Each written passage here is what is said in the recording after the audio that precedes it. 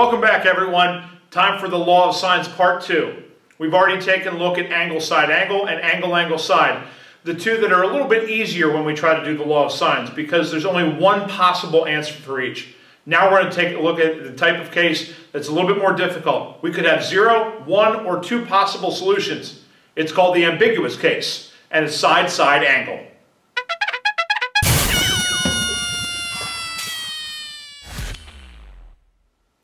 All right, our first example is going to be an example of a problem where no triangle is possible with the combination of sides and the angle that's going to be given to us. So here we have A is 4, B is 7, angle A is 65. And we put that into our little diagram above. That way we can keep track of what's going on. Now it's very clear to see which law of sines we're going to end up using. We have both angle A and side A, and we also have a side B. We don't have anything for C at all. So we're going to use sine of A over A equals sine of angle B over B. And we're going to fill things in from there. So the sine of 65 degrees over 4 is equal to the sine of B over 7. And when we solve this with a cross product, we end up with 4 sine of B is equal to 7 sine of 65 degrees. Sine of B then would be 7 sine of 65 degrees over 4. And then we would use the inverse sine in order to find B. So here's the inverse sine of 7 sine of 65 degrees over 4. Now I'm going to put this into my calculator and see what I get. Error? Let's try that again.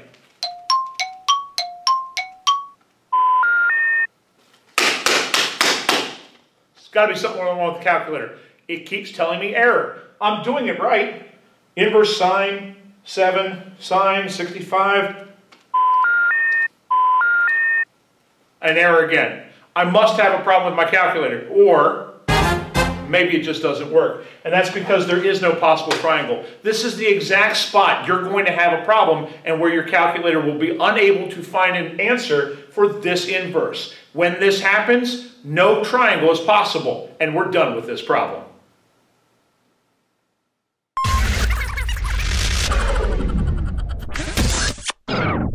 Our second example is going to have only one triangle as a possibility, just like the other things that we had done going into this. Angle, side, angle, angle, side, all resulted in having only one triangle. The problem is there's a possibility we could have two. And because of that, we also have to check for that. So that will be part of our solution in solving for this one triangle. I took the liberty of changing our previous example just by one number. I made this a 9 instead of what it was before. So now, when we put this together exactly the same way, we still have the sine of A over A equals the sine of B over B, and we fill in those numbers.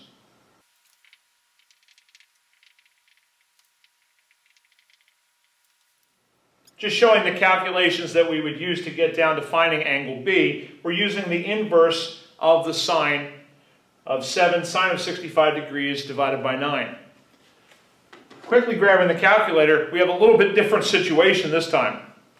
This answer actually comes out as approximately 44.82 degrees. At this point, it would seem this is going to be our one and only answer. And it may be, but we actually have to check something else first. I'm going to introduce a new term to you, one that I coined, the obtuse supplement. And this is a time we have to look for this value. The obtuse supplement is the obtuse angle that is supplemental to the angle that we just found. So we just found an angle of 44.82. We know that angle is going to make a triangle with the other information that we've been given so far. But there's a possibility that the obtuse supplement could make a triangle also. And that's because this angle and the obtuse supplement actually have the same exact value for the sine. So when we're looking for the value of sine, for the inverse sine of this, there are two different angles that have that value. And because of that, we have to check to see if the other one could possibly be an answer. So we take 180 and we subtract 44.82. And when we subtract that out, we get 135.18 degrees. Now, in order for this angle to be able to make a triangle with what we have to put it along with angle A, the one we already have and then we were given, and see if it's going to be less than 180 degrees. If it is, we still have room for this angle to be part of a triangle. Well, let's do that. 135.18 plus 65 degrees. And very clearly, this is not going to work. We already have 200.18 degrees. That's greater than 180 degrees. There's not going to be another triangle here. So what we know is that there is just one triangle in this situation. So now that we've figured out there's only one triangle, the next thing to do is we put our angle 44.82 degrees up here. So now we have angle C and side C left to find. The easiest to find here would be the remaining angle. We use triangle angle sum theorem as we've done so many times. So the two angles we know are 65, 44.82. We subtract them from 180 and we get 70.18 degrees. And that's going to be our final angle. So we put that up here. We're almost done with this problem. We just have one thing left to do, and that's to find side C. Side C, we're going to go right back to the law of sines again. Now, we are going to use the exact same given values for the law of sines. We don't want to use B because angle B is an approximation. If we have angle A and side A, which are exact, available to us, we'll use that instead. And then we're going to set this stuff equal to sine of C over C. So this is going to be the sine of 65 degrees over 9 is equal to the sine of 70.18 over C. So quickly we do the calculations. And we find that C is going to be equal to 9 sine of 70.18 degrees divided by the sine of 65 degrees. Some quick calculations give us a final answer of 9.34 for side C. So finally we'll come over here and add this into our mix. That C is now 9.34. And now it's time to do our common sense check. So our smallest angle is angle B. Our smallest side is side B. That checks. Our largest angle, not by much, is angle C. And our largest side, not by much, is side C. But it still works. And then, of course, 7 plus 9 is more than 9.34. It looks like we've made the right choice, and we have the correct answer.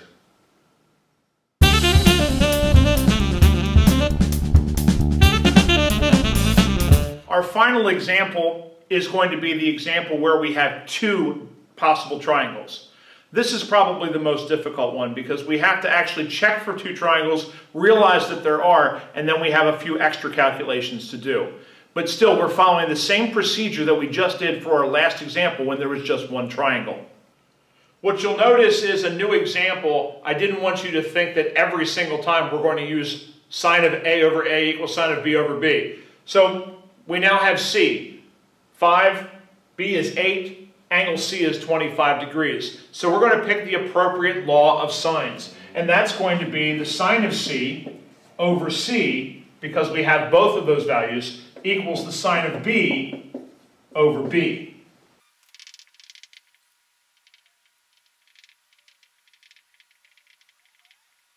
You know how to do all these calculations at this point. We've been doing these same calculations with the other law of sines problems so far. And we get down to angle B being equal to approximately 42.55 degrees. But as we looked at the last time, we have something else we need to do. We know 42.55 is going to work. But now we have to check if there's a second triangle. Does the obtuse supplement work as another possible angle? So we're going to take 42.55 and we're going to subtract it from 180 degrees. This angle will be our obtuse supplement. And that angle is going to be 137.45 degrees. Now we need to check to see if this is going to make another triangle with what we already have. And what we have right now is we have 25 degrees plus 137.45. So if the obtuse supplement is going to be an angle that works, These are the two angles we would have so far in our triangle. If we add this together, we end up with a value of 162.45 degrees. That's definitely going to be less than 180 degrees. Because of that, we know that we have two possible triangles for this situation. One that's going to be made with the acute angle that we found, 42.55 for B, and one that's going to be made with the obtuse angle for B. That's 137.45. So when we go back to our answer blank up here, what we want to do is we want to put both of these answers in because both of them could be possible. I want to make sure that the first one I give is my acute angle, and then my second one that I give is my obtuse angle. And we will build everything else around this situation.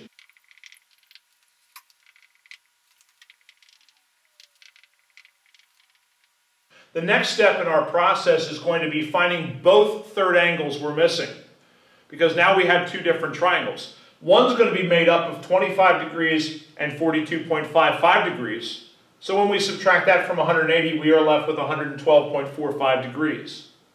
That will be the first angle that we would write down. The second angle we're going to write down is what we get with the second triangle, where we already have 25 degrees and 137.45 degrees. When we subtract that from 180, we get 17.55 degrees. Now let's add those to our list of different things we have for this triangle.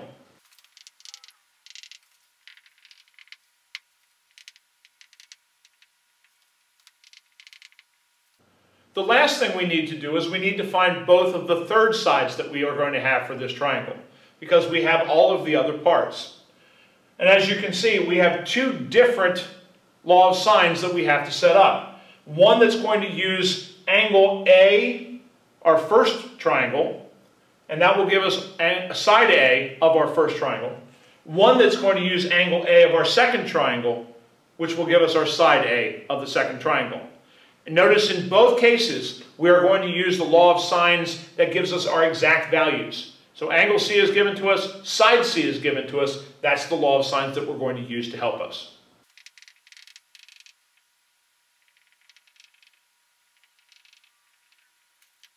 We do the calculations for the first side, and what we find is that side A is approximately 10.93.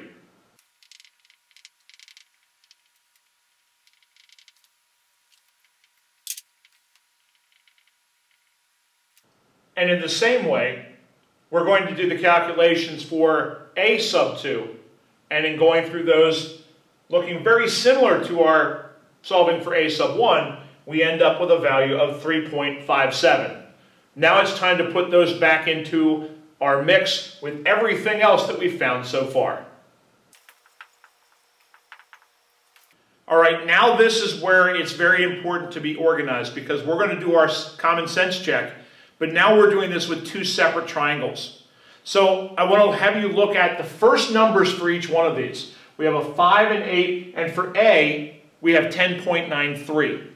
Over here, we have 25, we have 42.55, we have 112.45. That's why it's important to make sure that you're putting these in the correct order. Those are the angles and sides that go together in triangle number 1.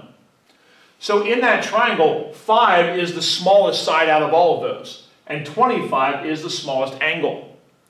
So this does check out. 10.93 is the largest side in that triangle, just like 112.45 is the largest angle.